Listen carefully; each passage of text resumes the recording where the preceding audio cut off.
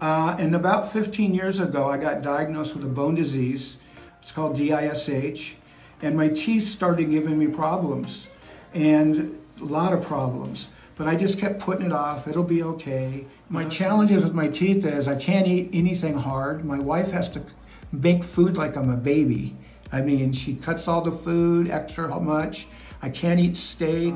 I talk to people, randomly talk to people to see how they're doing, pray for people. And I wonder sometimes if they look at me and say, is this guy a drug addict or something? Who is this guy, right? So I'm excited for that reason, to be able to be out and do more things to help the people in our community.